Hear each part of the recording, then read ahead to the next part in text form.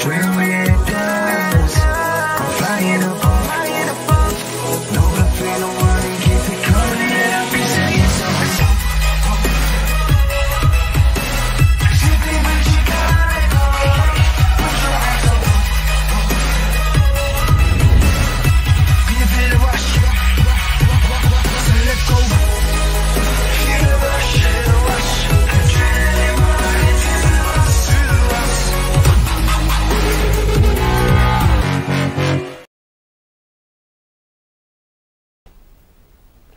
Good morning and welcome to the fourth day of the 5th International Conference on Natural Resources and Sustainable Environmental Management.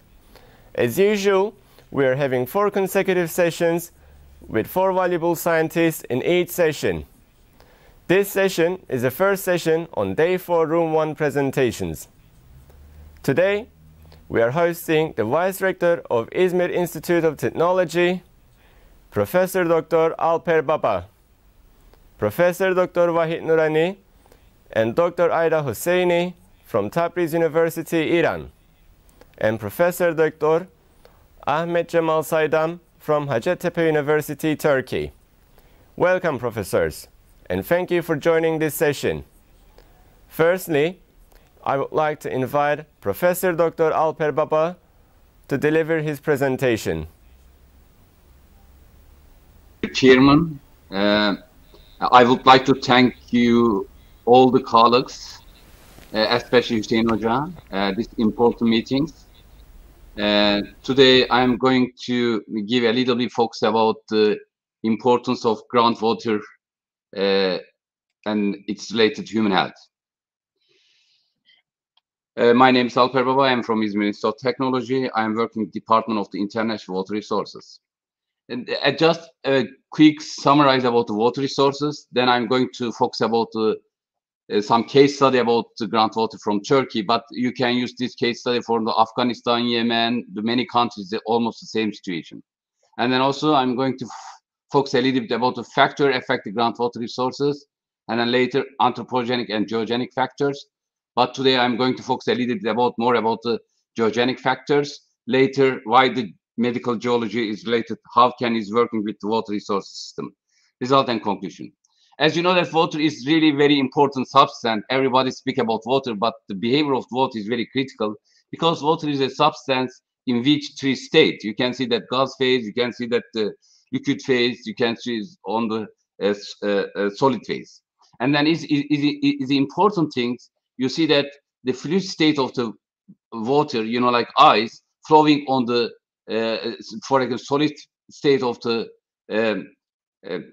ice just flowing, or the liquid state. This is important. And then also water is very good solvent for the many soluble substance. Water is substance with the cohesive force also. Water also is a substance with high adhesion. This is very important for the engineering application.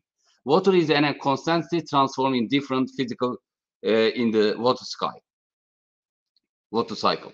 As you know that if you look at the distribution of water resources, as you see that generally most of our water consists of the brackish water, like ocean water.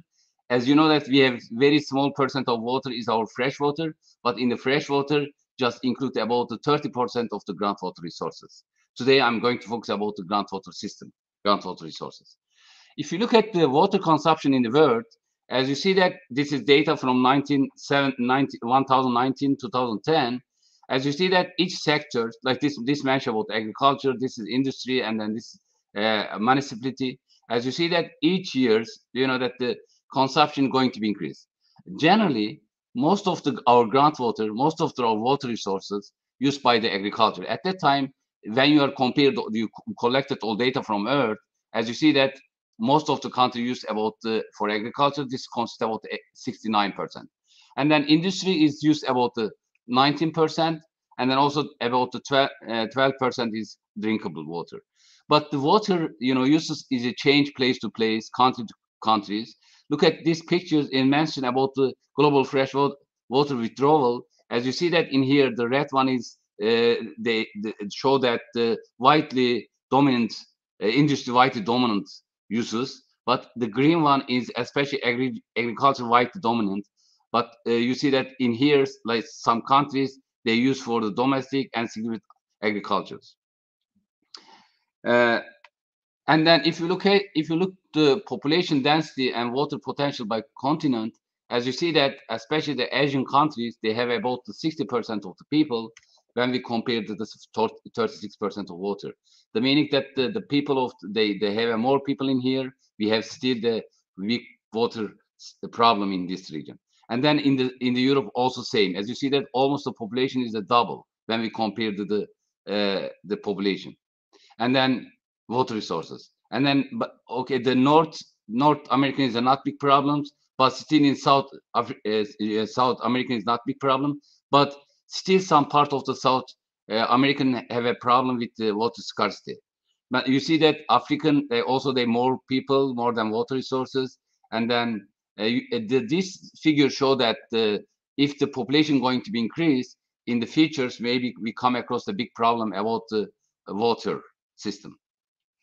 And then it is according to some assumption, some prediction. For example, John Salson's mentioned about some analyzers, and then he said that in 2050 the population will be reach about 9 billion people. You can imagine if you are increase so much, you know, that the people, the meaning that you need so much water system. At that time, the many sites, many companies, many institutes working about the drought scenarios. They make us a model. This study was done by some companies, some of the by NASA. As you see that these pictures, it show that about the drought place of the world, especially in like in some Asian countries, especially the African, they have a really they will come across big problem about in the futures about the water scarcity problems. But when look at in the Turkey, as you see that in Turkey, this is sample one of the sample about the groundwater drought scenarios. According to this analysis, as you see that especially the south of the Turkey as have under the risk, and this is 2020. But if you are checked it 2040, as you see that especially central part of Turkey and then also maybe some eastern part of the region really going to be affected by these problems. And then why, for example, why the Turkey? Because Turkey is a very important country because many civilization came and living here and disappeared. Especially, you know that the big three empire say in this country, like a Roman Empire, Greece Empire, and then also Ottoman Empire.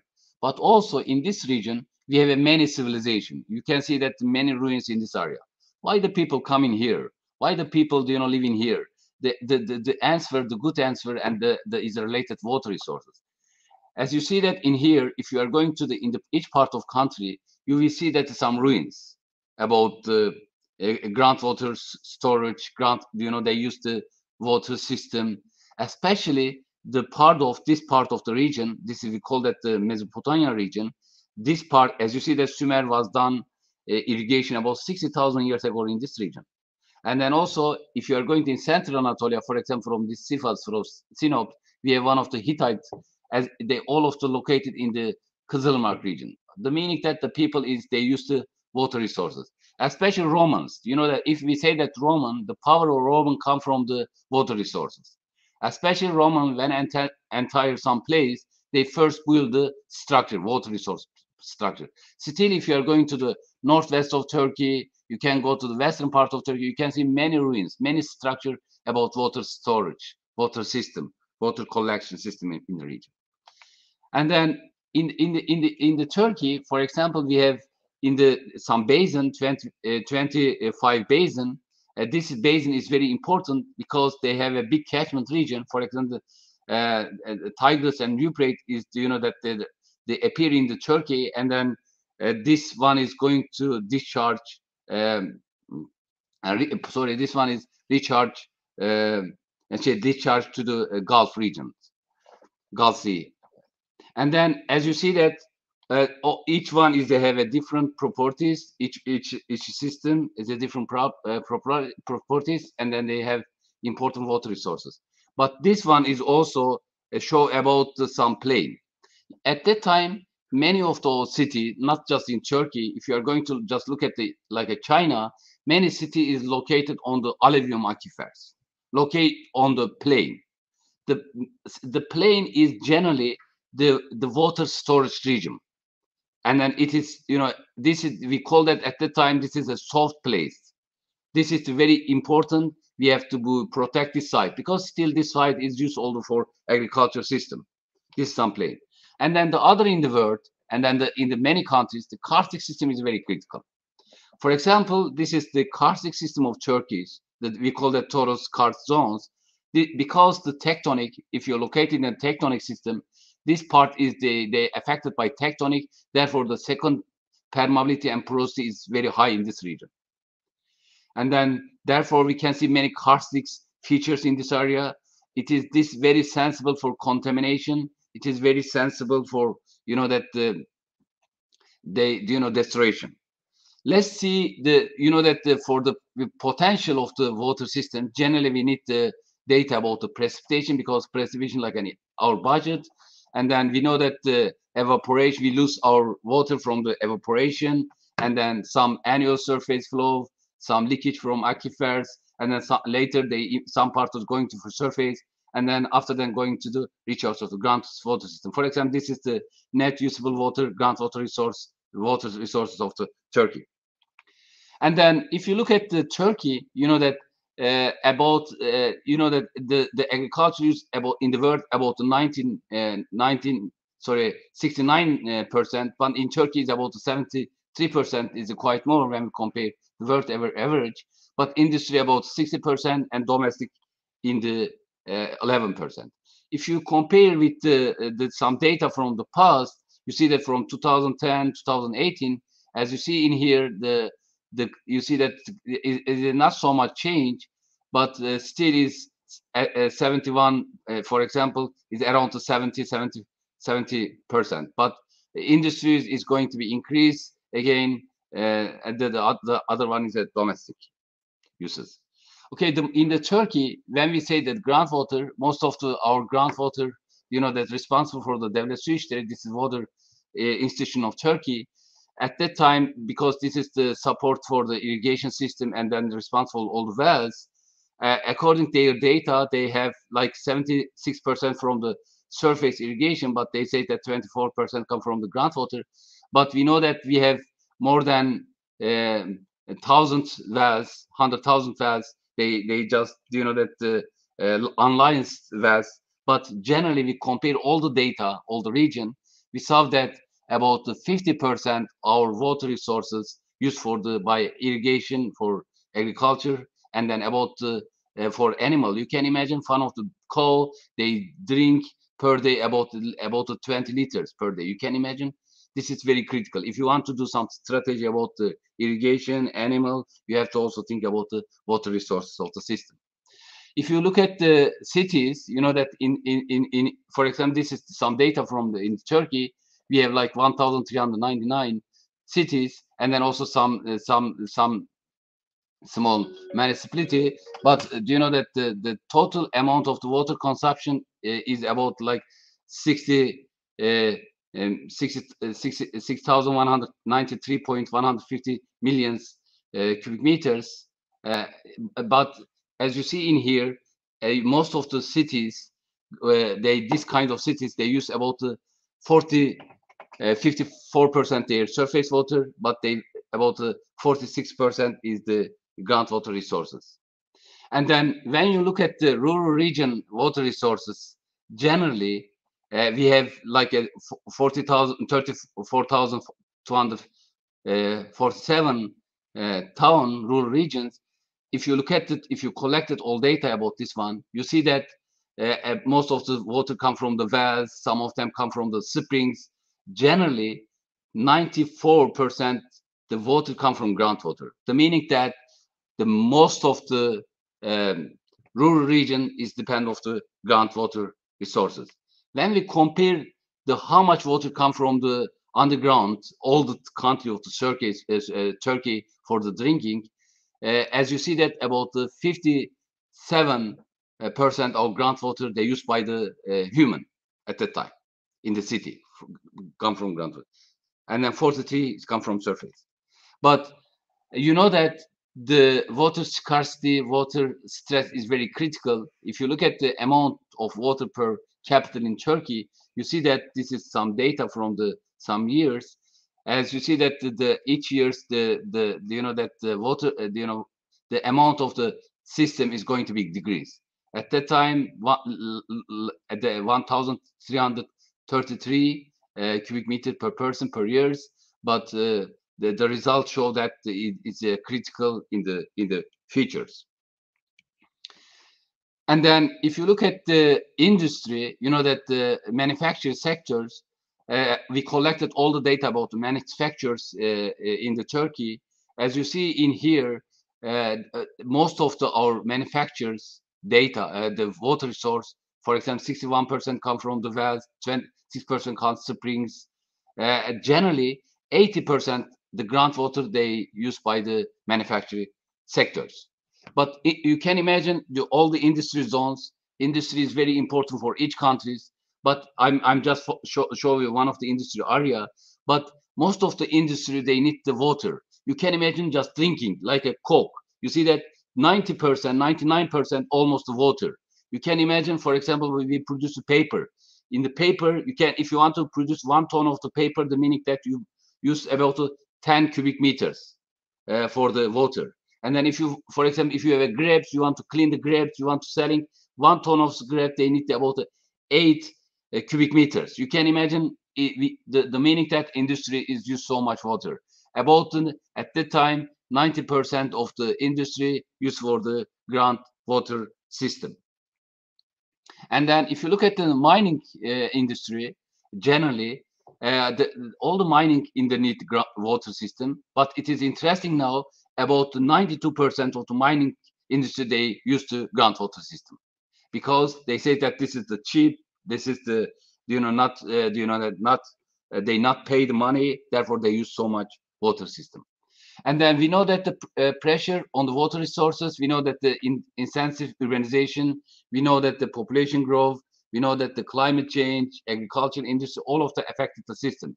Especially intensive urbanization decreased the groundwater recharge rate because the most of the cities in the world located in the alluvium region, and this is the water resources area especially. And then therefore, this is the effect that increase the flood and the flood risking. This is change in the discharge direction of the collection area of the water resources, and then this is make a big contamination problem. And then also, you know that the population growth is the increased demand for water quality for water, and also they increase the water pollution. Let's see the some. Do you know that if you look at the see some factors affect the water quality and quantity, you see that every part, for example, this climate change and the pollution, you know that the structures, the human activity, maybe, you know, all of them affected our groundwater quality and quantity system. And then you can imagine this is the just urbanization, how can affect the system. For example, this is, we have not any building in here. This is 4% about like the evaporation, just 10% in the runoff. You see that in here recharge about to 25% for groundwater resource. But if you had added the more buildings, look at in here, as you see that if you have more structure, more urbanization, the recharge is going to be decreased like a 5%. And then you see that after them, we can see the high amount of the flooding. You know that this runoff, you see that reach about 55%. And then evaporation is going to be decreasing this kind of region. We have a big problem. Urbanization affected water system at the time in the many countries of the world. And then this is some sample, you know, that the how can the urbanization affected the alluvium plain water resources system. Look at this is some, for example, our city in Izmir, I'm located in Izmir. You see that at that time, this is the mention about the settlement area. The green one is the set area. As you see that in 1973, as it's going to be increased, but at the time, you see that how much the increase in the region, and then in the future we see that it's going to be increased. But this has affected the water system, and then therefore, with the expansion of urban area, impermeable surface are formed, groundwater rate, recharge rate is decreasing. Tall buildings and ground improvement affected the direction of the discharge, and then tall building also can affect both quality and quantity of the groundwater resources. This is just taken picture is the last years from these regions. And then quality pollution, you know that quality is critical as a physical, chemical, isotopic, biological, microbiological affected system. We have generally two factor affected water quality, one of the nature and then human based anthropogenic factors. Let's see that the pollution sources, we have generally two type of pollution source. We know that one of them is from the point, the other one is a non-point sources. You see that just let's see that some sample from the, because we about our countries, you see that in the surface water resources, as you see that the quality of the most of the quality is located for surface water, the meaning that very contaminated water is a problem in the for futures. And then if you look at what is the source where this coming to from, this kind of the contamination, as you see that agriculture is a big problems. You know that most of the agriculture, they used to many pesticides, many chemicals, but still is the affected groundwater system. This is very critical. Therefore, we have to really educate it very well, the agriculture sectors. And then you see that the other one come from the wastewaters, solid waste, and then some husbandry. You know that this is the affected more quality. If you look at the groundwater system in Turkey, for example, we have not generally not big problem. Generally, is a good water quality, but most of our groundwater also affected by the agriculture facility. You see that this is some values, this is some government data. You see that most of them come from the agriculture, husbandry, and then also the wastewater system. But also we have a many monitoring value in Turkey. This is the groundwater monitoring system. You see that someone is automatic monitoring, someone is a manual monitoring. You see that this one is the red one is, and then the other one is the monitoring station. We have many water station, but this is the monitor of quality, quantity, and then about water level change. But just today, I'm just going to quickly focus about a little bit about the anthropogenic effect. We know that arsenic is very bad. They affected many things because the arsenic, natural arsenic, is resource directly related to geological structures such as mineral content, porosity, permeability. For example, in Turkey, they have tectonic regime. If you have tectonic regime, you have to think about the alteration. And then if you have a volcanic regime, you have to think about the alteration. And this kind, if you got your water system, this kind of alteration, they have a high concentration of some element in the groundwater system. Look at in here, the concentration arsenic in rock and ores. You see that the concentration is quite high in here. Some concentration reach like a 40,000 ppm.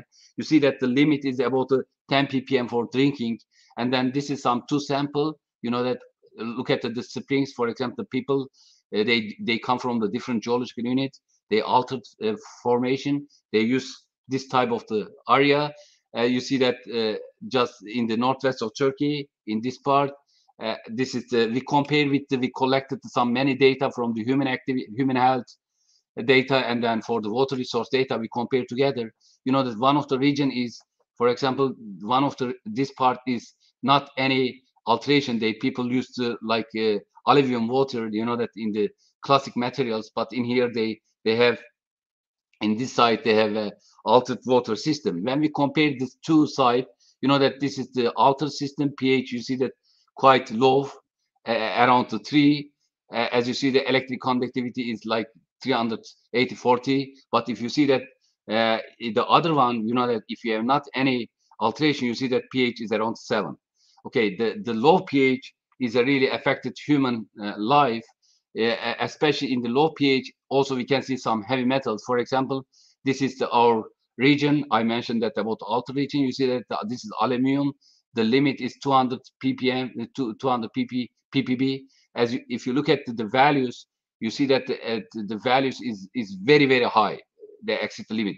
But the other one is not any problem. We compare for this one, we you know, checked the local people. We take the blood sample, you know, neurologic analysis, and then all this result we are evaluated about the neurologic, because the aluminum is also related with neurology, neuropathy situation. But you see that this is the altered region. This is not altered region water resources. As you see that in altered region, peoples, they have you know, the low values, meaning that they have a little bit neuropathy problems. And then also at that time we are working in the laboratory in his Ministry of Technology. we can detect all this kind of water. We are used to some mouse, you know, that we analyzes many molecular, biological, pathological analysis, behavior analysis in memory. We do this kind of study. Let's see the other one, northwest of Turkey, for example. This more alteration. You see that this some alterations systems. Okay, as you see that if you are going to a little bit detail, if you take some scaling to microscope data, you see that someone is consists of arsenic values. You can see in here like a orpiment, you know, that this vase is affected by the arsenics. The water come from because the geology, and you see that this is the iron oxide in this area. They have a monitoring. If you look at the geological area, you see that the arsenic values is a little bit high in here. Let's see that the water resource in this region, you know, that some tap water they use by the local people. You see that the arsenic is reached 92% in here. You see that some sample from the different region, arsenic is quite high in here. You see that some part is, you know, exit 150. But generally, don't forget the limit is the 10 ppb. And then you see that this is some sample. And then we collected all the sample for the human blood, hairs. Also, we compare the region of this side. As you see that the arsenic in some hairs in some region, if they have this kind of alteration, they're quite high. And then look at some sample in the western part of Turkey, one of the important plains, because the population is about 2 Turkish population. The area is about 2.3 when we compare in Turkey. The 1.1 is water resources. Most of the resources come from groundwater. This is some sample location taken from groundwater monitoring system. As you see that arsenic values in some parts is really. Why I mentioned about this one, I said that we have to be careful because the rural region, people used to groundwater resources, and then there's some industry they use water groundwater system, but they have to check about the quality of the system. Okay, I have many examples in the different part of the region, also in the Turkey. You see that in here, for example, the other region, you see that still we have a high arsenic in this area. We know that we have very bad example from Taiwan, Taipei region. This is Taiwan, Taipei region pictures. You know that this area, the arsenic is very high. They affected the Blackfoot diseases. And then also, this is critical for the life. This is some sample about the system. And then also, if you have, this is the tectonic zone of the world. And then if in tectonic system, we have also the volcanic region. And then along this old volcanic region, we have huge, we have high concentration arsenic. You see that I'm checking all this part, not just you see that almost in all the tectonic region, this part, they have a high concentration arsenic. You know that some milligram liter, you can imagine.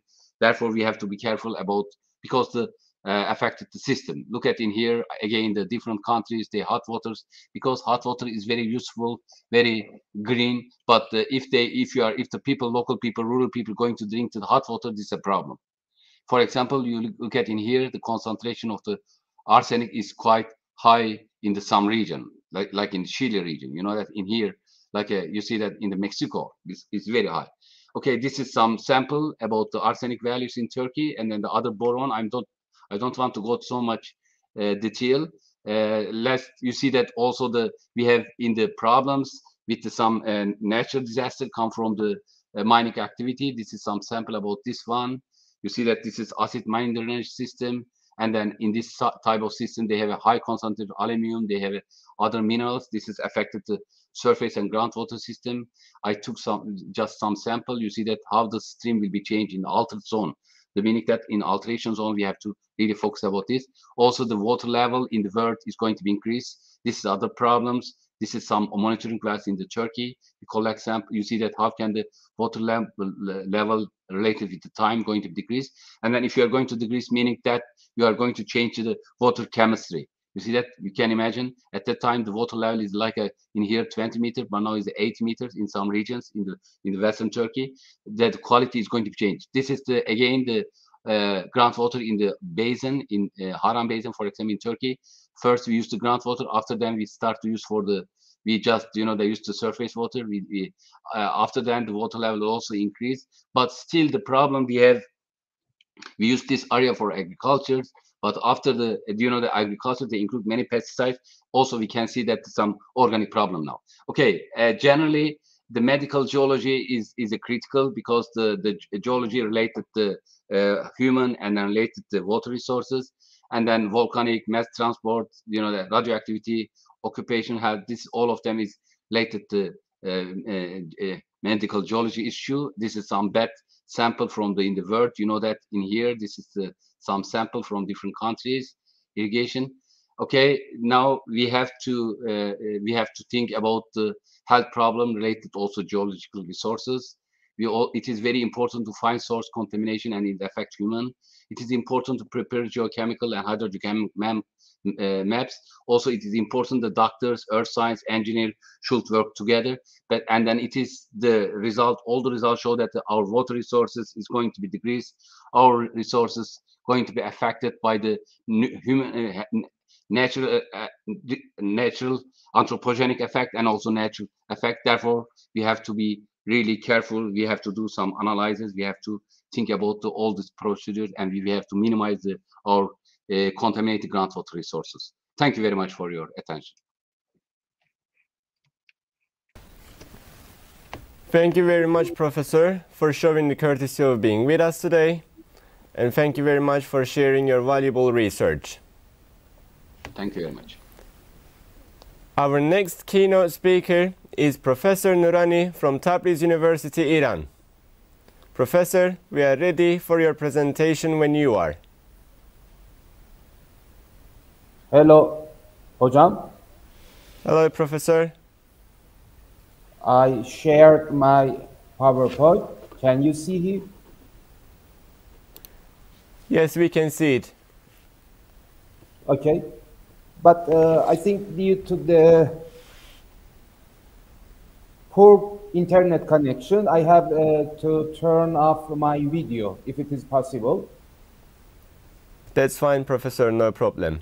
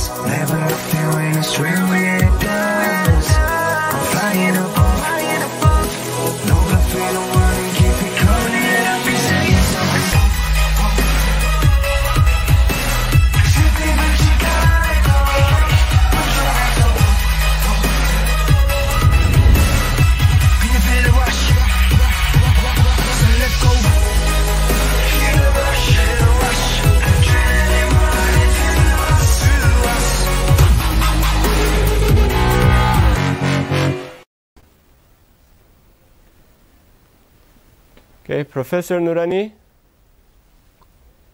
I think Professor Nourani is having some internet connections.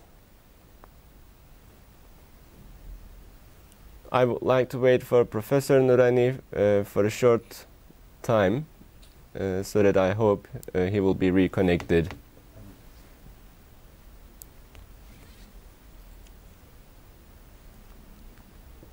Hello, Professor. Welcome back. Can you see? Can you see me? Yes, we can see you, Professor. Okay. So, if it is okay, I would like to start my presentation. Yes, Professor, we are waiting. Okay. Good morning, ladies and gentlemen. I'm going to present my lecture, which is about uncertainty assessment of climatic parameters downscaling from GCMS. I'm Dr. VAHID NOURANI from Tabriz University and also from Near East University.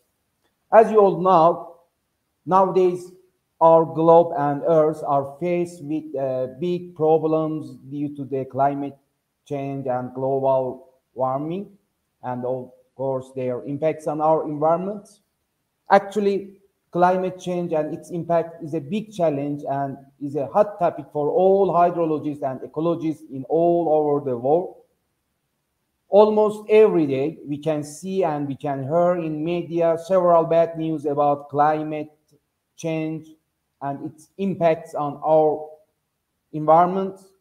For example, I can say about hot days in cities and regions, well, previously usually did not experience such hot days, but now they do. Or I can point to droughts and floods, or I can point to huge and horrible fires. A few months ago, we all heard about such fires, not only in Mediterranean countries, such as Cyprus, Turkey, Greece, but also in about all other countries in the world, say in Iran, in Japan, in USA. Here, I would like to show you a very short clip about such disasters due to the climate change on our environments at different points, at different cities in the world.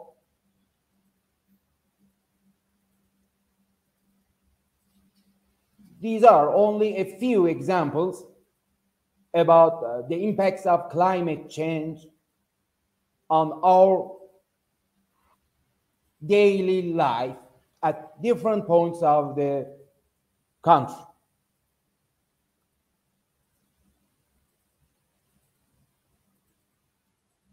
Hocam, can you hear me?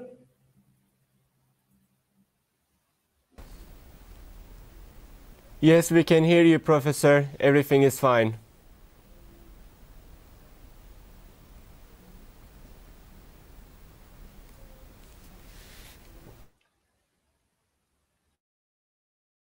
So, according to such important and critical issues with regard to the climate change, it's needed to use some mathematical tools to develop and to create some robots, methods to investigate and predict climate states in future, to have a reliable plan and decision making to cope with and to mitigate the related disaster with regard to the climate change impact on our environments. GCMs are as such methods that different institutes at different countries of the world already provided, and still they are providing such a data set in order to investigate a climate change condition, not only in the future but also in the past, in order to have an insight into the physical process of the climate change. If I point to some pioneer studies, I can say about Okan and Kerdemir, also about Al-Tulabi, which already have GCM data and GCM data sets to investigate climate change and climate change hydrological impacts at different points of the world. But the main problem with regarding the application of such GCM data is that such GCM data are usually provided at coarse spatial resolution. For example, say at 1 degree spatial resolution, which make it difficult to be applied for local region. So, prior to the application of such a coarse resolution data to our local studies, needed that we do downscaling of such GCM data, and we should do localization, or we can say regionalization of data. In order to do that, in order to do downscaling of GCM data, there are two kinds of methods: statistical downscaling methods and dynamical downscaling methods. In the dynamical downscaling methods, usually we use continuity equation or mass balance equation or energy balance equation, some physical based equation in order to do downscaling. But on the other hand, in the statistical downscaling, we usually just use some black box method just to make black box relationship between inputs and output without any knowledge about the physical process involved within the physics of the process. I can point to multilinear regression and correlation analysis as the pioneer methods and the classic methods of statistical downscaling, but most recently by developing modern computers and by developing computational method, artificial intelligence-based method, for example, artificial neural network method, have been widely applied for statistical downscaling of the GCM data in order to make them available in the local scale. I can point to the Wilby, who maybe was the first scientist that used statistical downscaling method in order to downscale GCM data, and then Chadwick or Buda or Capzone all applied artificial neural network method in order to do downscaling of the GCM data. But despite acceptance performance of the artificial neural network in the point prediction of the process, such artificial neural network method usually does not convey any information about accuracy of the prediction and sampling error, or to be briefly, nothing about the uncertainty of the modeling. We know there are some uncertainty source in the modeling, in the data, in the nature of the model, in the parameters of the model, but point prediction of the artificial neural network does not convey, does not provide any information for the source of such uncertainty. Two well-known tools for quantification of the artificial neural network performance and uncertainty are confidence interval and prediction interval. In the confidence interval, uncertainty associated with true model is provided, but on the other hand, in the prediction interval, uncertainty associated with modeling error as well as true model will be provided. So we can say that prediction interval is a bit wider than a confidence interval, and a bit better information about the uncertainty of the modeling. As a classic technique for prediction interval computation, I point to delta technique presented by Huang and Ding, or classic Bayesian technique proposed by Mackey, or mean variance estimation based technique, or very well-known bootstrap technique. But most recently, Khosravi and et al. Proposed and presented a new LUBE method in order to estimate and in order to construct prediction interval within a series of papers. In the LUBE method, in contrast to the previous and in contrast to the classic method, we do not compute prediction interval. In the classic method, we do that in the two separate steps. At the first step, we perform artificial neural network based modeling, and in the second step, we estimate and we construct prediction interval. But in the LUBE method, we only have one artificial neural network to provide upper and lower bound of the prediction. So if we have upper and if we have lower bounds for the prediction, then we can say we have prediction interval. As you can see here, we don't have point prediction. Instead, we have two outputs, one representing upper bound and next representing lower bound in order to construct prediction interval. And such prediction interval construction is not dependent on any prior PDF estimation.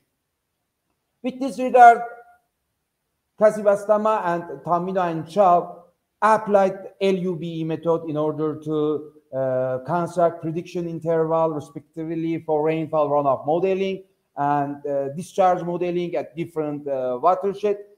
In another works, Kumar and also again Kasibastama and Sood here applied other types of PI construction method in order to construct prediction interval for some case study and for some hydrological application. But if I would like to show you within a unique framework the work and the operation of such LUBE method for downscaling of the GCM data, I can point to this slide.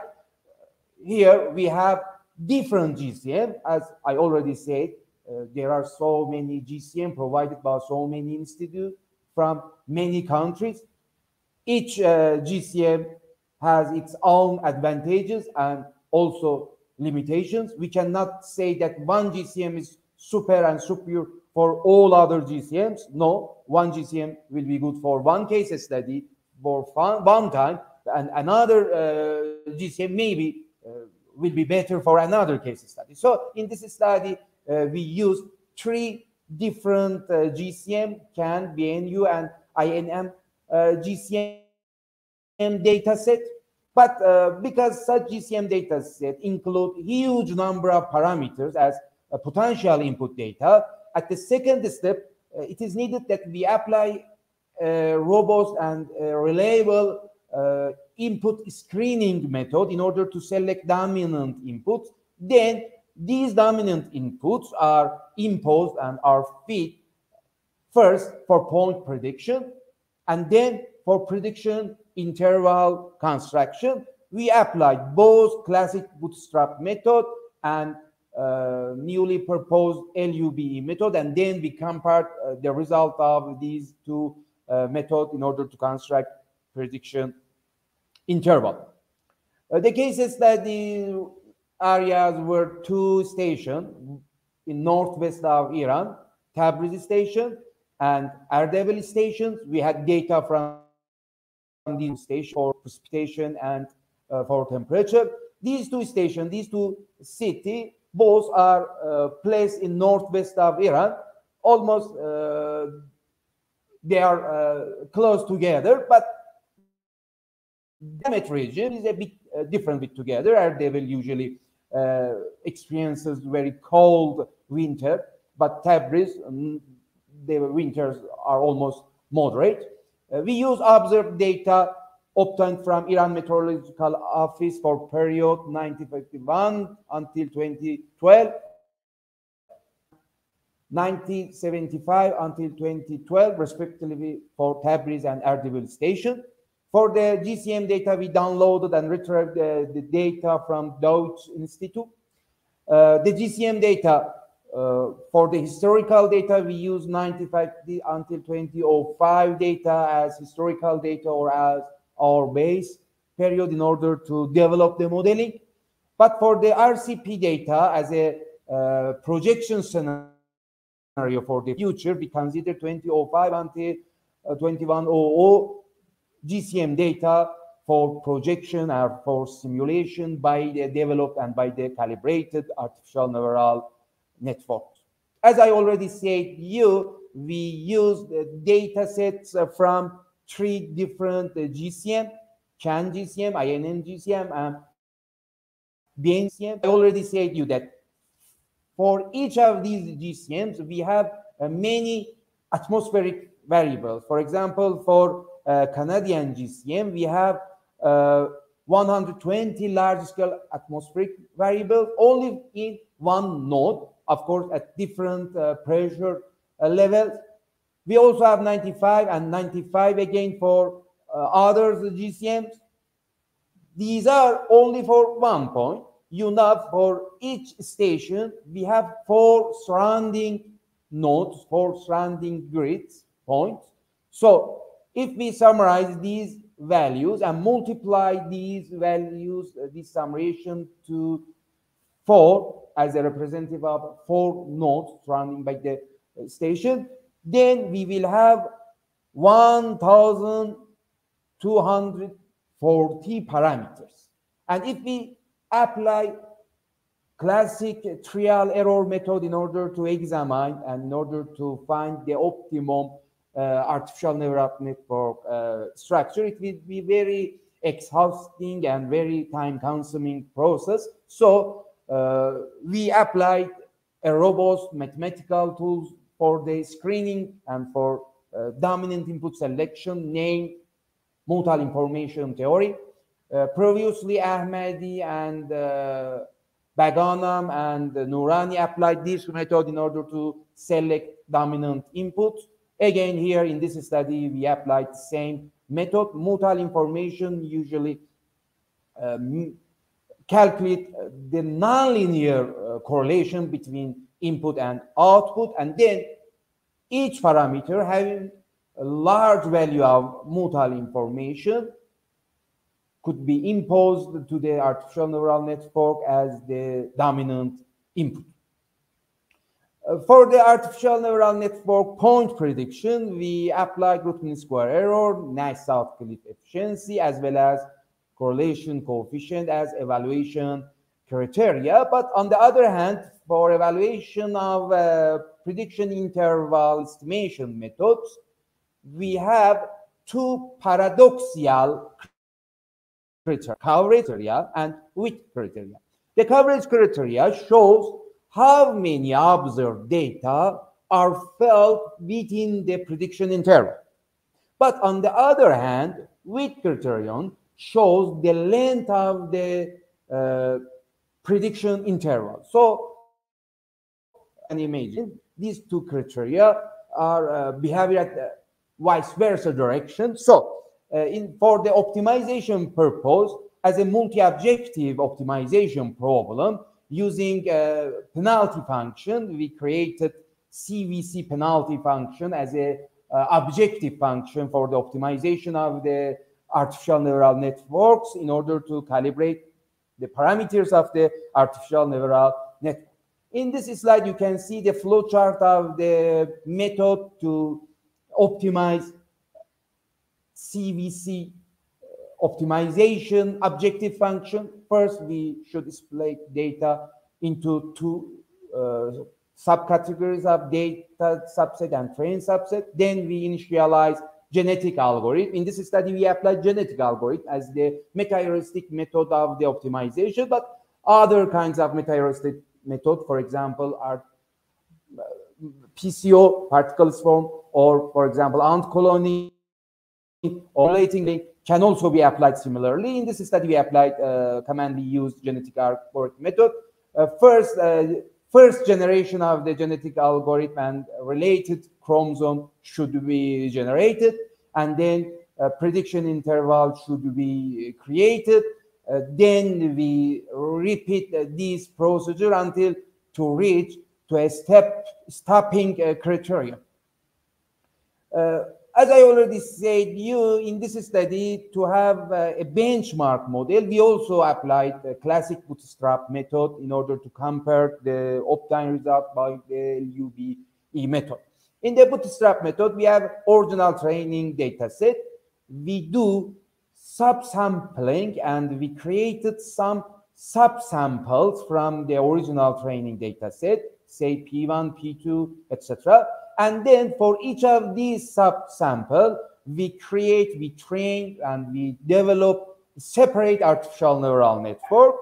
And then the output of each are combined with together in order to create overall prediction interval. But as a limitation of this method, the obtained prediction interval will be symmetric. But for the LUBE method, no, not necessarily. The prediction interval will not be symmetric around the observed value.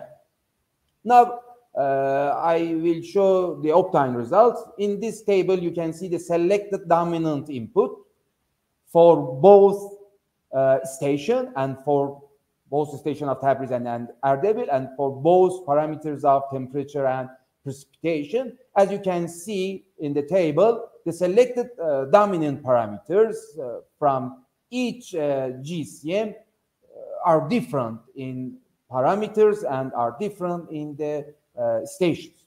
And then we normalize the data and impose the data into the artificial network models in order to do point prediction. But as I already said, in order to reduce the uncertainty involved in each GCM data, we perform ensemble modeling. It means the output of each GCM again were fed as input to another artificial neural network in order to get overall output of the point prediction.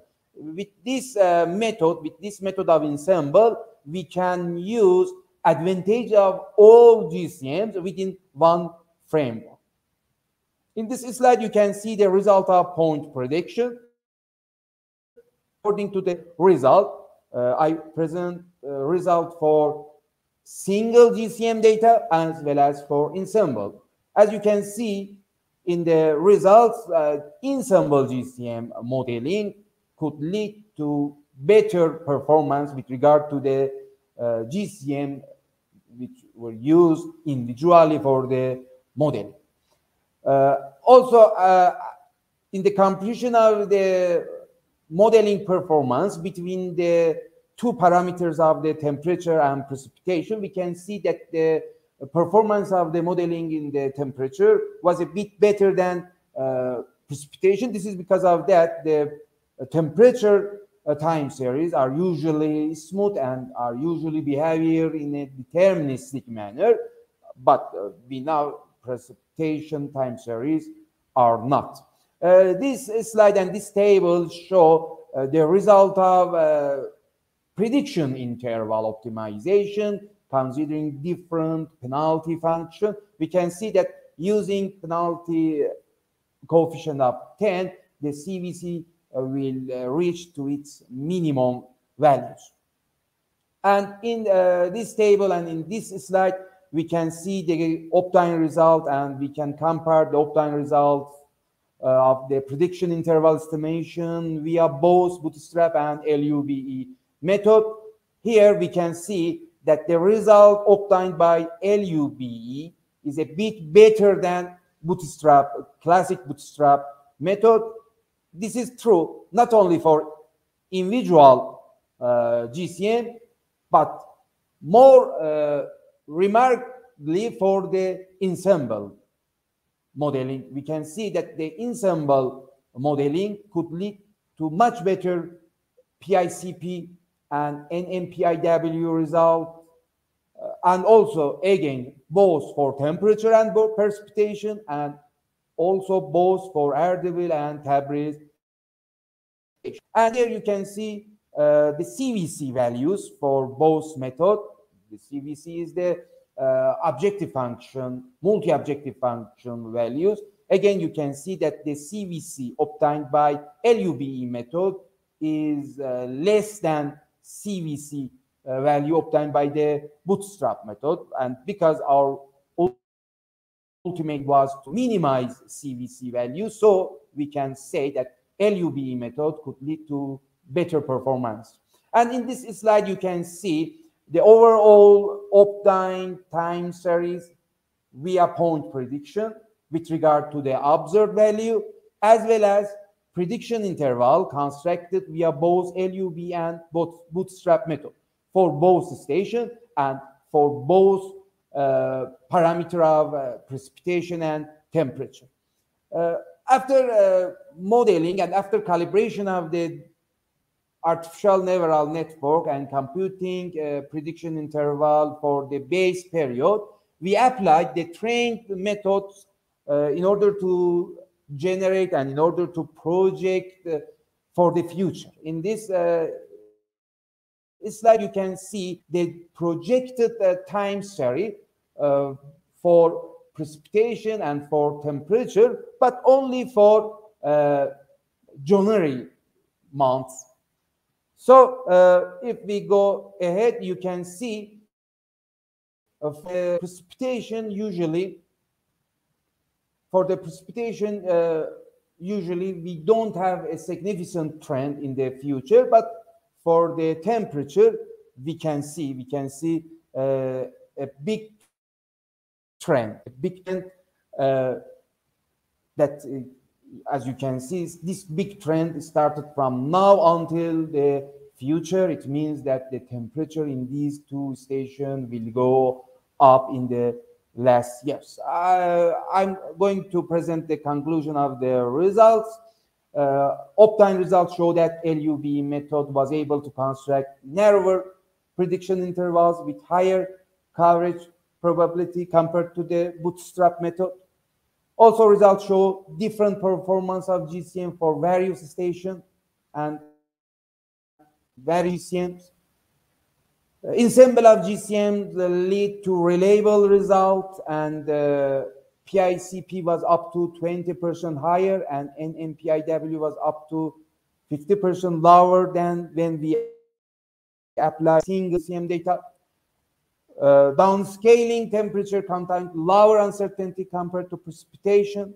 Point prediction of ANN for temperature was 53% higher, and for the prediction interval construction. Among single GCM, we saw that Canadian GCM showed a bit better performance for downscaling of precipitation of Tabriz and for downscaling of temperature for the Erdebil. But on the other hand, we showed better performance for downscaling of Tabriz temperature, but for the Erdebil, it was much better for the precipitation.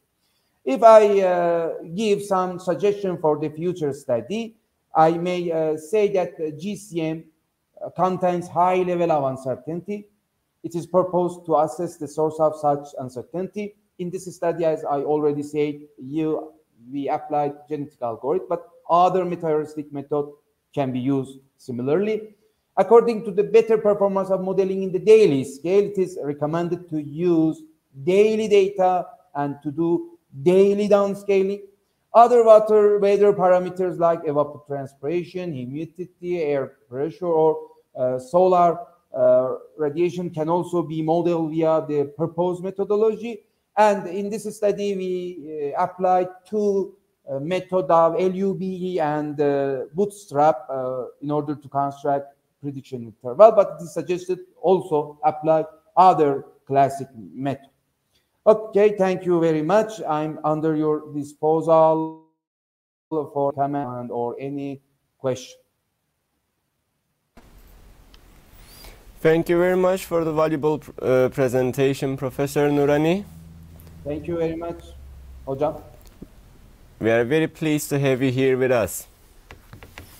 Hopefully after 2 weeks I will come, hopefully. We hope so, Professor. Thank you. I miss you. I miss you and miss nearest university as well. Thank you very much, Professor. We miss you too. Thank you very much. Okay. Our next valuable guest keynote speaker is Professor Dr. Ahmet Cemal Saydam from Hacettepe University, Turkey. Welcome, Professor. Welcome. See you. Nice to see you. Good morning. Good morning. Professor, we are ready to hear your presentation when you are ready.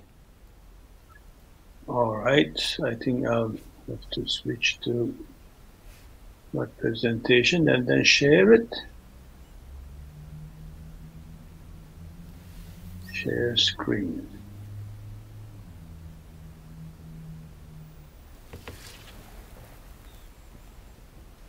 Which one I should share screen work best on a good?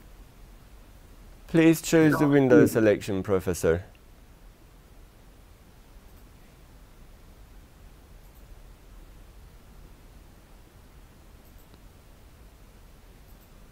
All right, this is the one which I'm gonna, I think it's all right, huh? You can see my presentation.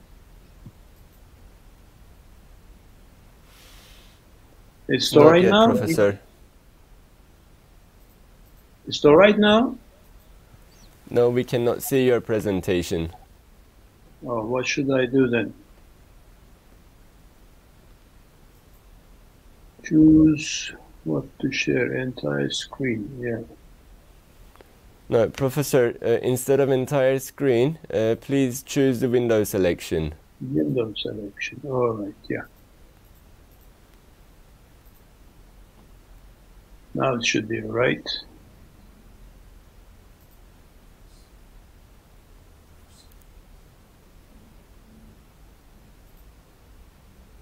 Is it all right now?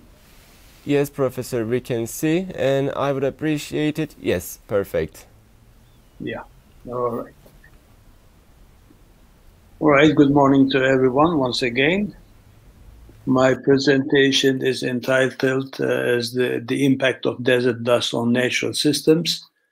I'm a retired person now. I work for the Hacettepe University Department of Environmental Engineering. But since 3 years now, I'm a retired person. All right, in the natural system, we all know that iron present in nature in its plus tree form, and in this form it cannot be utilized.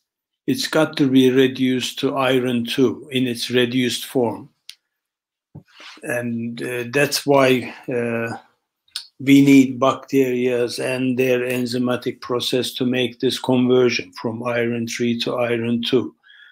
It requires energy, and it's a slow process, but it happens all the time, and we use iron as in +2 state.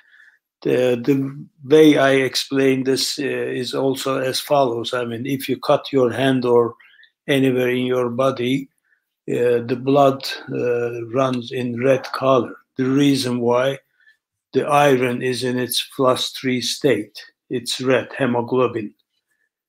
But the body cannot use this iron 3. It's got to be reduced in iron 2. And everybody knows this one, and we put this fact to aside.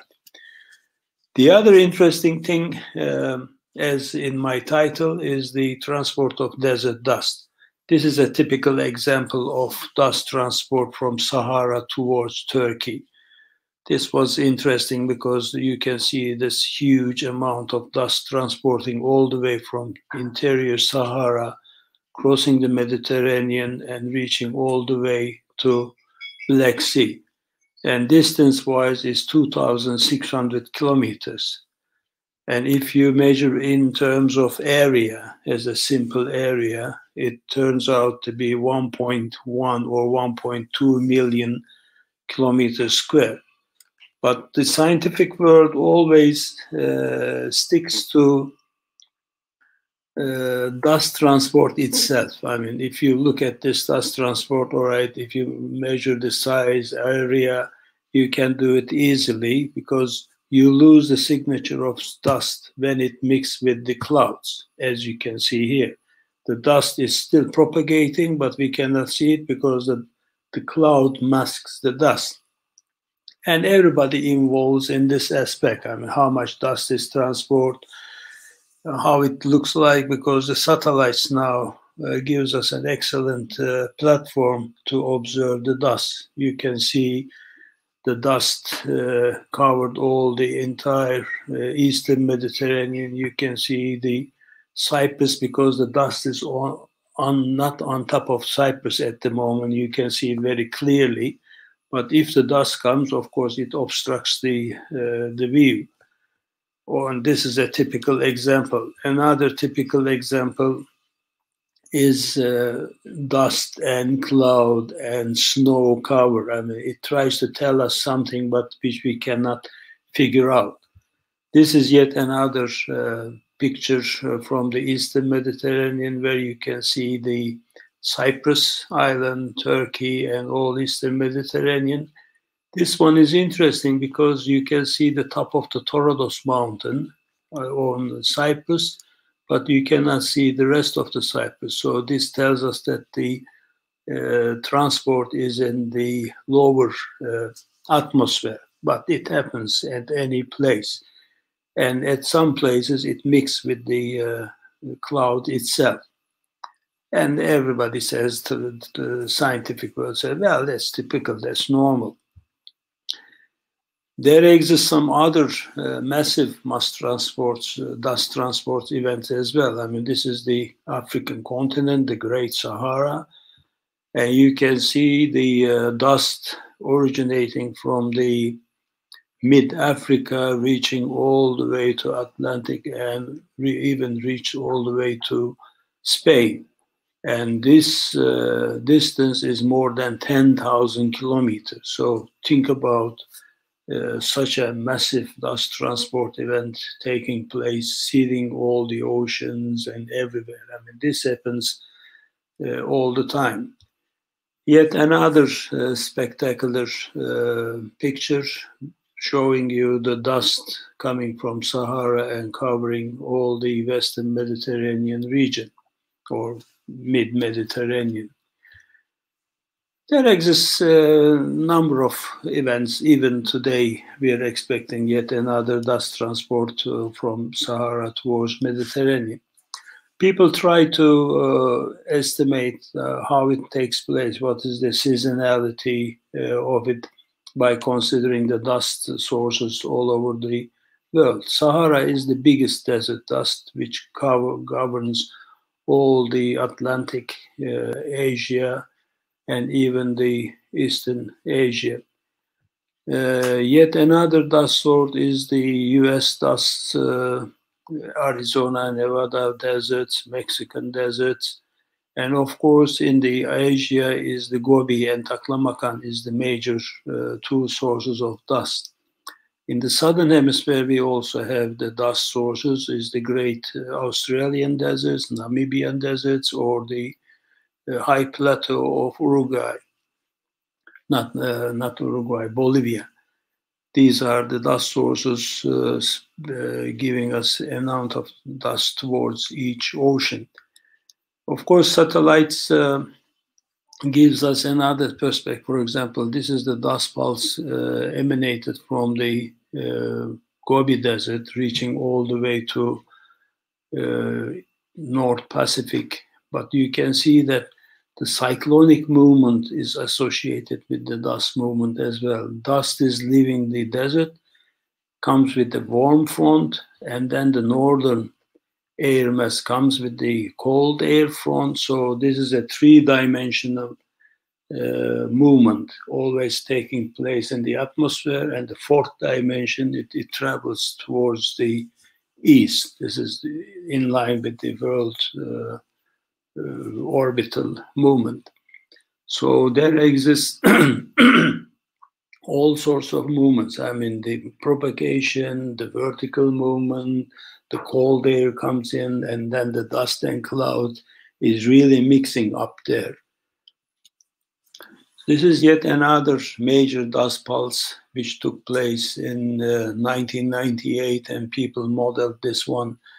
And this one is even reached all the way to Europe. So you can see the massive amount that I'm talking about. I'm not talking about only the local businesses. I'm talking about global progress, global problems, or global natural events that takes place and that affects all of us. But we are yet to realize the importance of this event. This shows us the monthly dust event took place during the March 2021, for example. This is, Southern America, this is Northern America, this is Sahara. It's so much dust that the land mass is already masked, but this was the situation during the March 2021, and this was affecting all of us without realizing.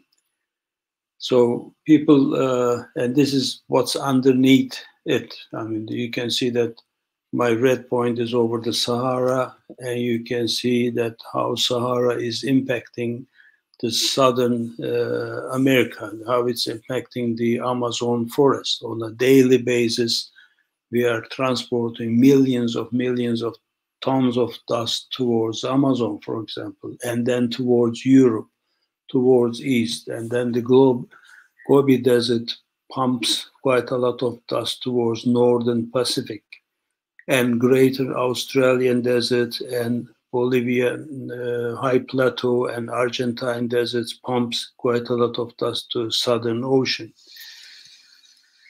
And as I told you, this was the picture behind this dust pulse events. And this was the monthly dust pulse only specific to March 2021. So you can guess the amount or the mass that I'm talking about. So let me jump to this one and then go back once again. This is the sampling done at our Eastern Mediterranean coastline. We sampled the dust with bacteriological perspective. You sample the air and put it on agar and observe what sort of microorganisms are growing on it. And this is it. we have quite a lot of microorganisms growing or transported with the dust. And the next question, as I told you, how come the desert can host such a variety of microorganisms? Because by itself, it's desert. It has no value apart from sand and clay minerals and rocks. There exists nothing else. And this is the picture from, for example, Tassili Najar. And Tassili Najar National Park is located at the southeastern Algeria, where there was no rain since the last 100 years. So how can such a unfertile land can supply such a microorganisms? Then you have to look at its geological past.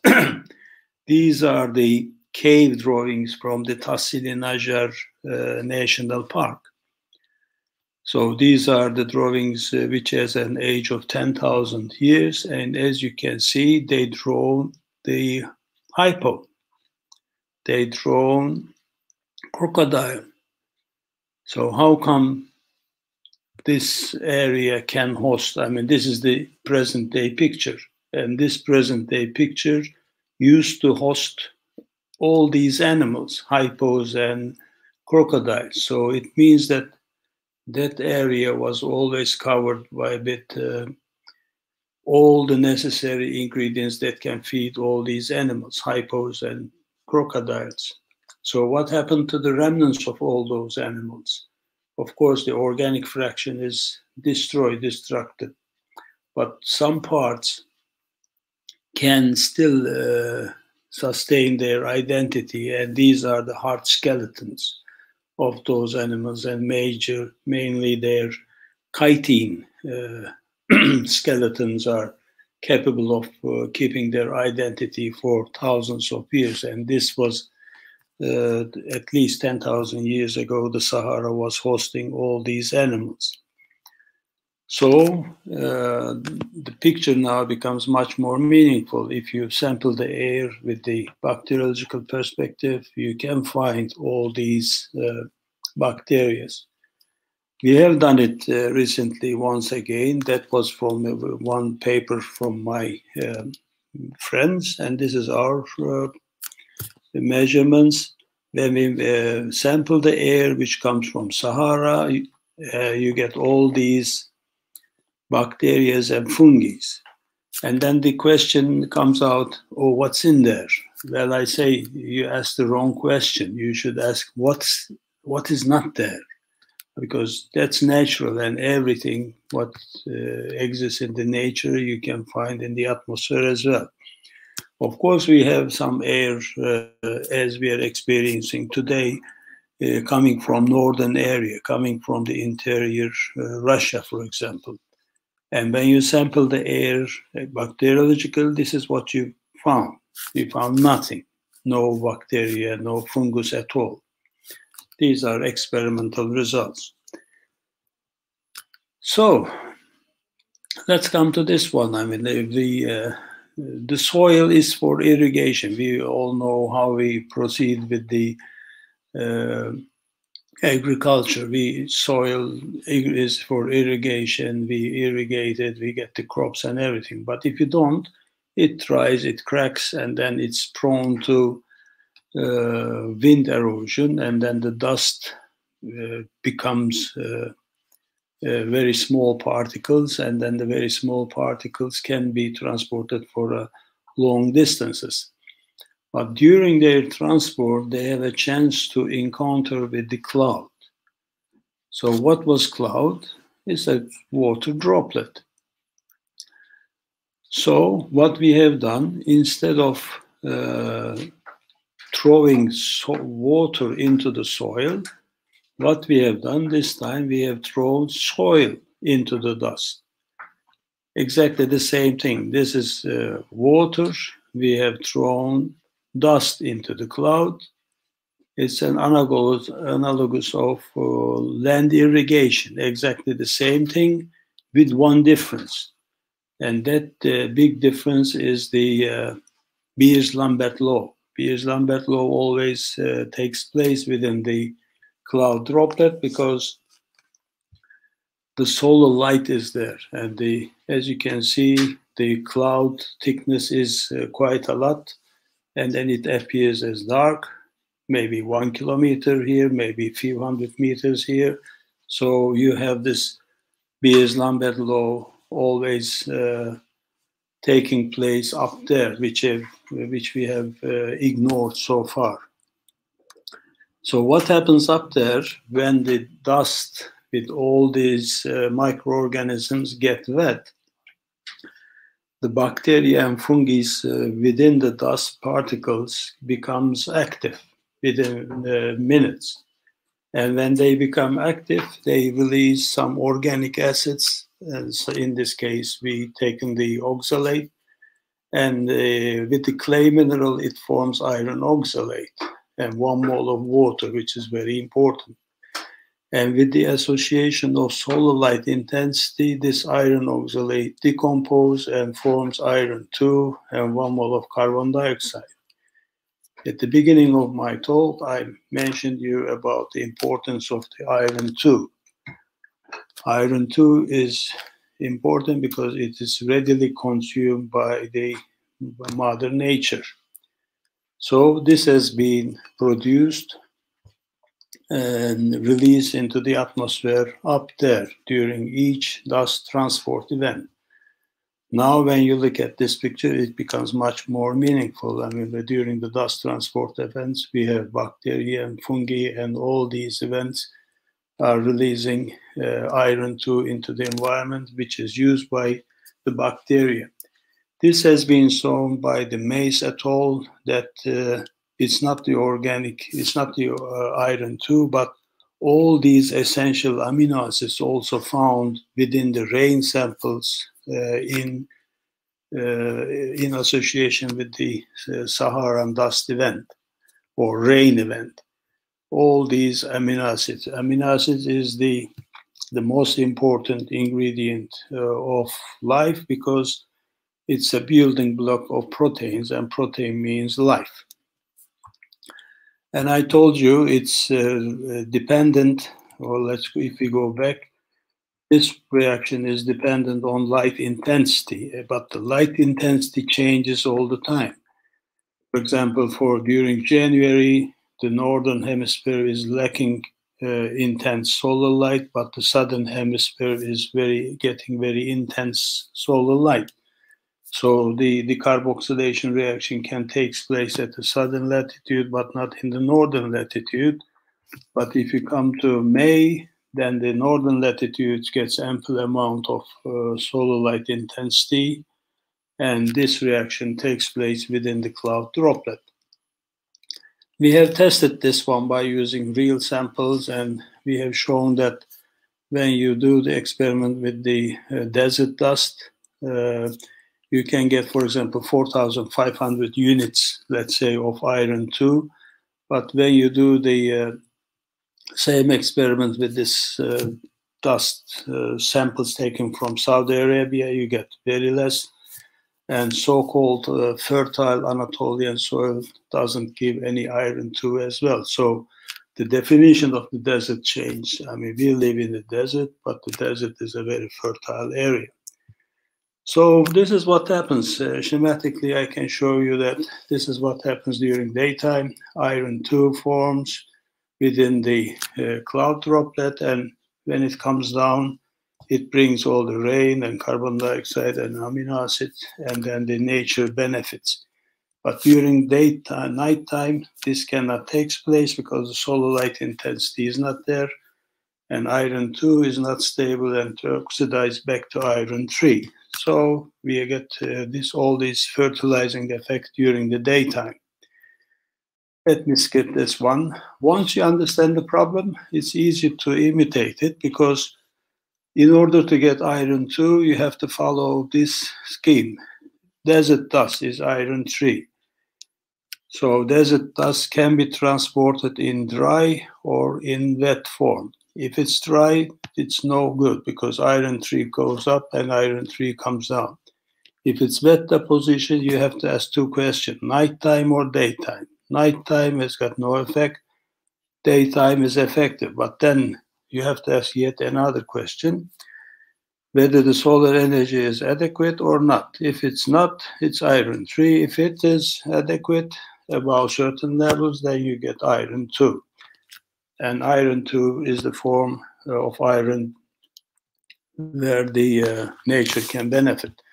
So I've been to the Sahara and collected samples. We imitate the solar light cloud and receiving body, and then we done quite a lot of experiment, and this is what you get. This is the result of a PhD thesis, and this is all the genetically identical seeds, wheat seeds, and this is what you get by using pure water. This is by Anatolian soil, and this is by desert soil, and this is the control. This is VAHID solution where you can find all the necessary fertilizers in it. So you can get even better results with Saharan desert if you know what to do, when to do. So for example, Saharan dust, as I told you, reaches to Amazon forest on a daily basis, and every noontime it rains, and this is the result, Amazon forest, and this is it in a close-up. So people cut the trees in order to reclaim some land, but they found nothing. It's only water. And the reason is not the water they are living in. The reason is what's coming up from atmosphere.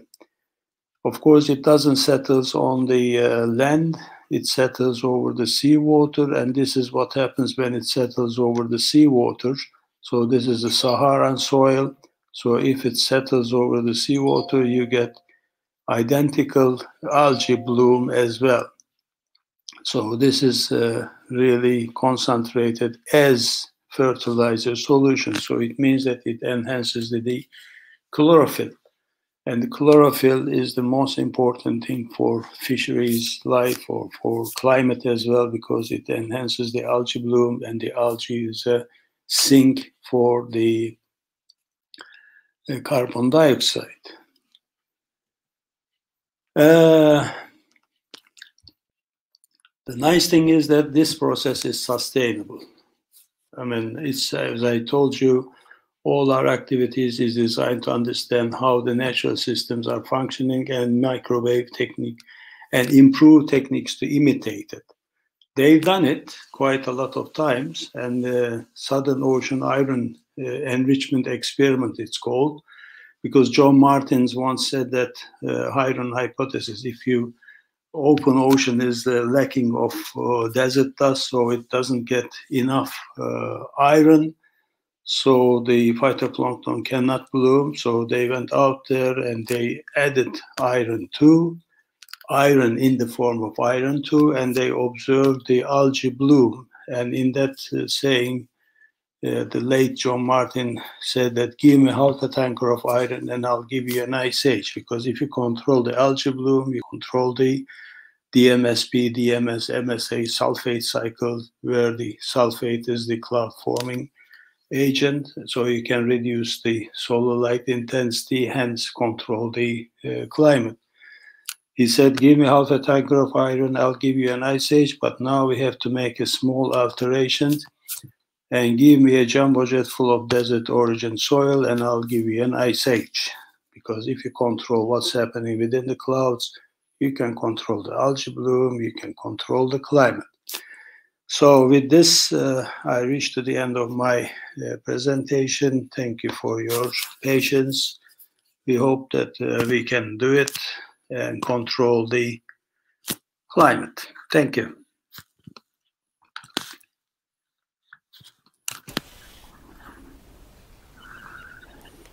Thank you very much for the presentation, Professor.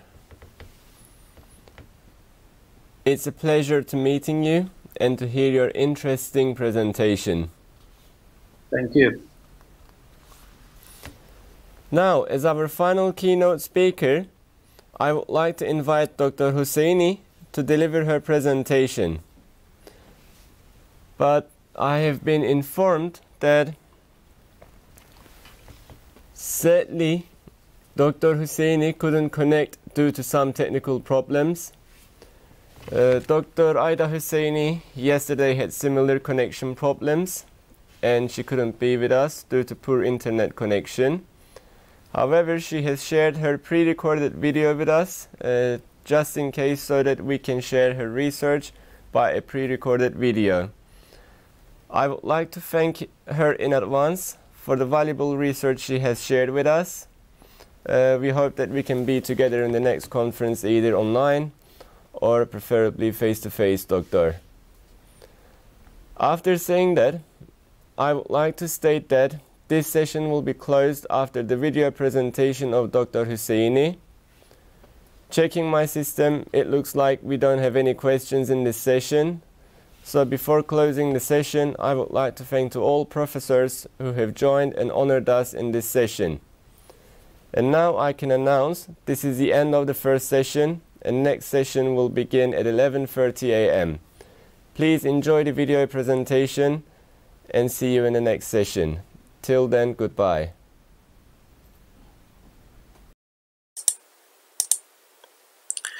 Hello, this is Aida Hosseini from Tabriz University, Iran. I'm going to compare the various predictor screening methods in statistical downscaling. Before starting my presentation, I do appreciate NRSEM University to hold such an esteemed conference, and wish them a very successful conference. The presentation is prepared in 6 sections, as you see. First, I'm going to state the importance of general circulation models as the data sources for developing reliable hydroclimatological forecasting models. Although GCMs are tools that provide reliable atmospheric data, coarse resolution of GCMs may lead to poor outcomes when applied as inputs to local scale hydrologic models. Downscaling is an approach to obtain local scale weather data from large scale GCMs. Here, we name local data as such as precipitation and temperature for the synoptic station as predictant, and the large scale GCM data as predictor. There are 2 major techniques to downscale GCM-based climate data: dynamical and statistical downscaling. In this study, statistical downscaling is the aim of study, and artificial intelligence methods was used to develop a statistical downscaling model. In order to reach the scope of study, 4 steps mentioned here. First, data gathering. GCM data from various research centers was gathered, and also synoptic station data for precipitation and temperature prepared. Then screening method in the second step, screening method was developed, and in the third step, statistical downscaling via artificial neural network and least square support vector machine was performed. And finally, in step 4, the projection of precipitation and temperature for near and far future was implemented. In the literature, we saw that several researchers used statistical methods for downscaling, especially artificial neural network and support vector machine methods. But while we focus on results of their study, we saw contradictory results. Some of the researchers stated priority of the artificial intelligence models in statistical downscaling. Others denote the inefficiency of them in downscaling, comparing with multi-linear regression models even. This inconsistency may depend on quality and quantity of the applied GCM data. Since GCM data are huge data, maybe with redundant information and involved noises in these data, the results of AI, artificial intelligence models, or AI-based models affected in this case. So, application of input screening methods as a pre-processing scheme can largely enhance the efficiency of artificial intelligence-based models for downscaling, which is the goal of this research, to pre-process the quality and quantity of GCM data and then reach an efficient predictor screening method. We see Tabriz here. Tabriz city is the study area which is located in northwest of Iran. As you see, Urumia Lake is near the region. This lake is one of the largest saline lakes in the world, and unfortunately, due to wrong water resources management policies, also climate change affects, climate change impacts, it's going to dry, but it started since 2 decades ago, and now the lake has critical situation. So it's essential to know about the future precipitation and temperature of the study area.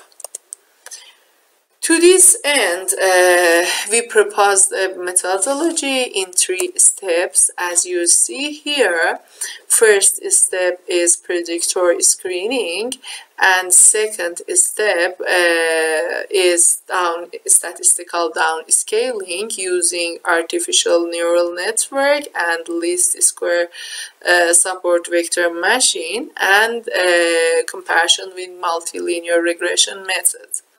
In the third step, we have a projection of precipitation and temperature for future using the best statistical downscaling model. Let's see the screening method. For screening, first we use GCM data. As you see, we use wavelet and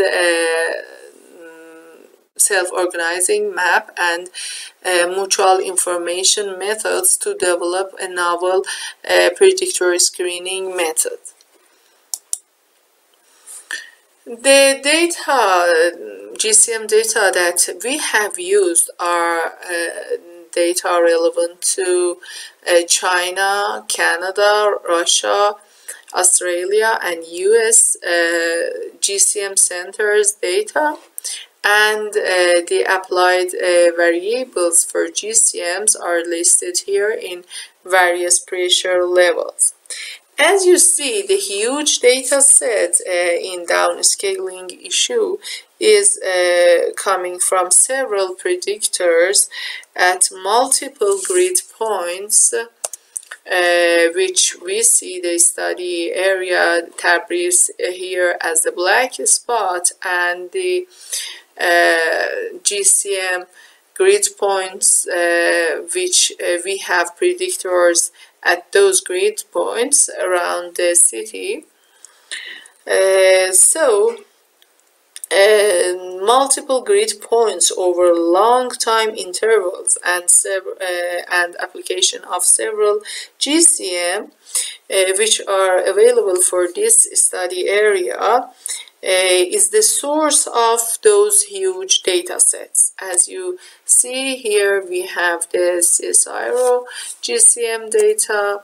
Here we have GFDL data sources, and this is related for Russia GCM data, and these 4 points relate to China and Canada grid points.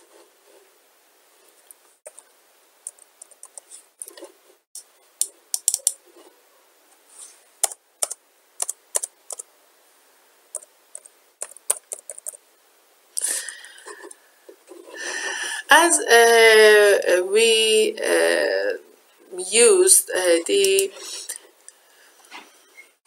excuse me, there is inconsistency in this result. As we see, we used wavelet as a tool to find the dominant periodicities in these predictors.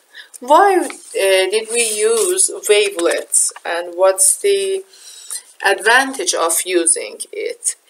Since there are non-stationary inherent in climatic variables, temporal features as well as seasonal attributes are encompassed in such time series, so we should detect the dominant periods by a tool, and it's wavelet here for us.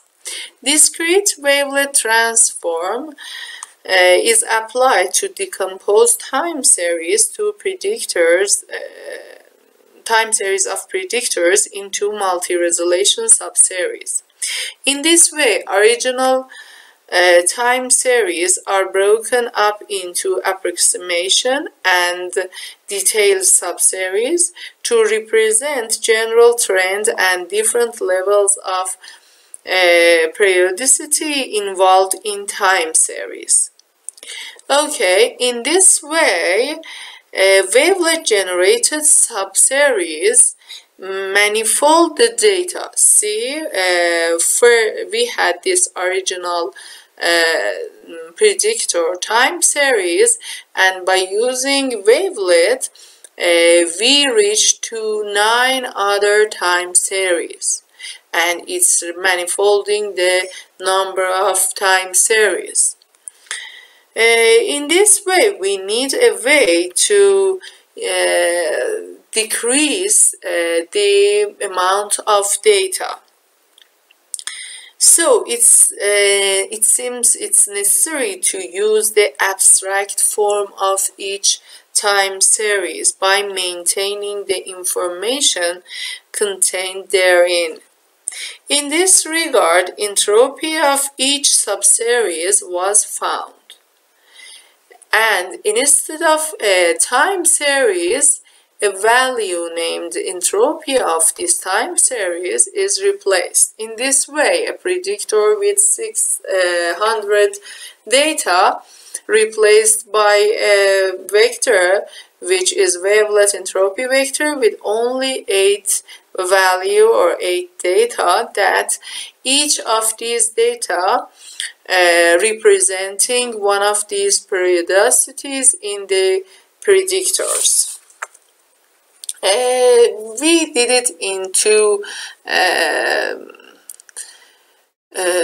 steps. First, for each GCM that we named them single GCMs, we found the predictors, then decomposed them via wavelet, and use entropy for them, see how large the data set while using the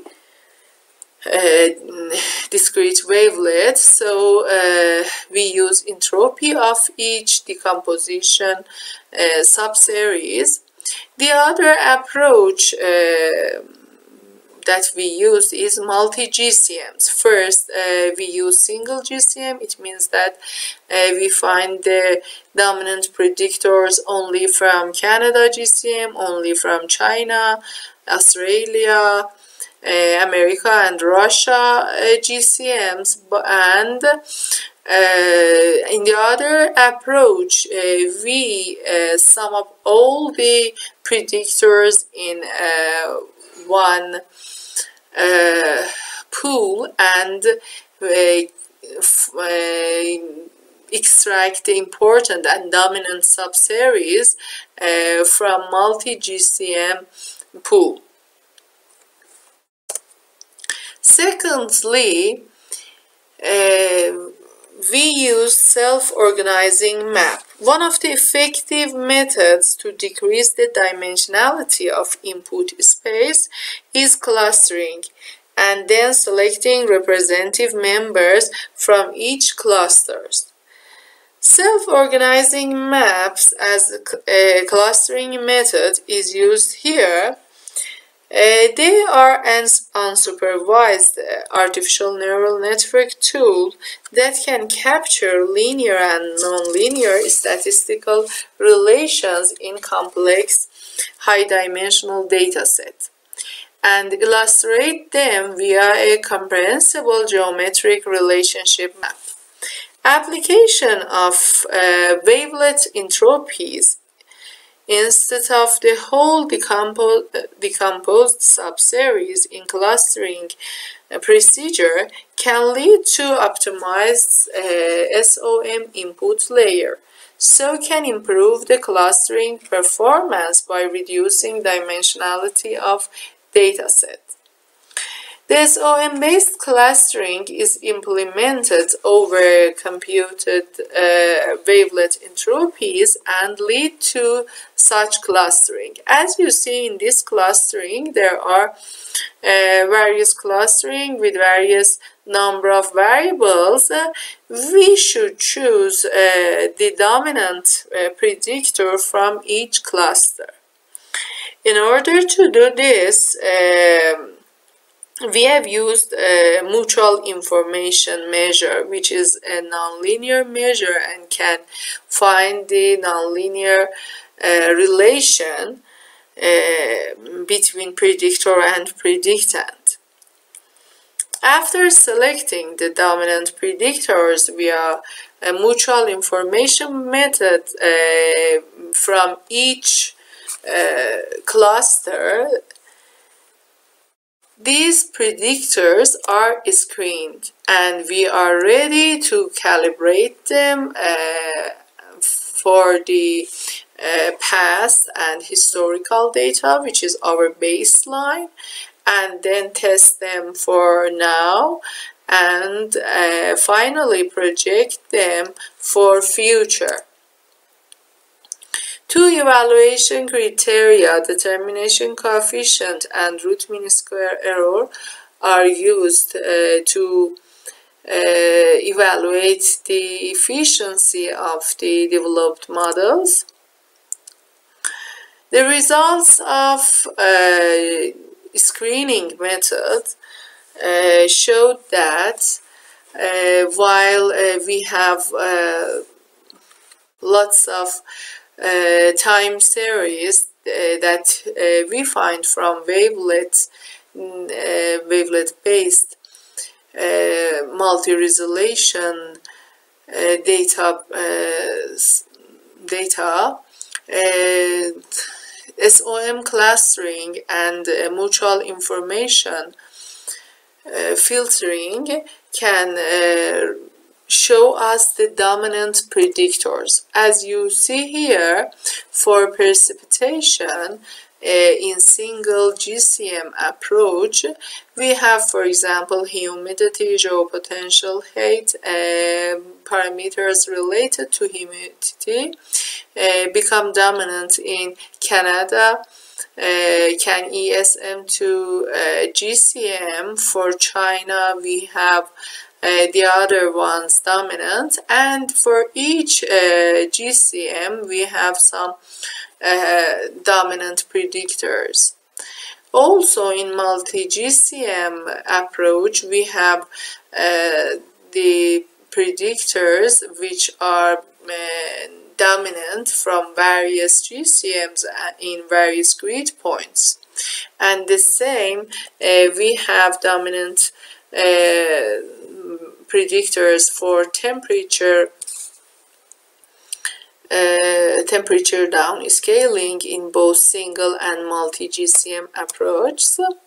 The results of statistical downscaling of precipitation via artificial neural network and least square support vector machine shows that the artificial neural network in multi-GCM approach with wavelet entropy SOM screening method reached the best results comparing the other models. Also comparing the classic multilinear regression model, the ANN model is also very good. The comparison of results of screening method with the model that obtained from only correlation coefficient method as the screening method shows a very weak result. For the temperature as well, we have the ANN model in multi-GCM approach as the best model. The reason of significance of multi-GCM approach is rely on the ability or capability of each GCM in developing one of the predictors. So when we use the multi-GCM approach, in fact we enjoy all the ability of GCMs together with. In temperature also we see weak efficiency of multilinear regression model in comparison to ANN model. In the projection for future of precipitation, we see that precipitation amount will decrease in near and distant future for both scenarios, for both RCPs that we have developed here.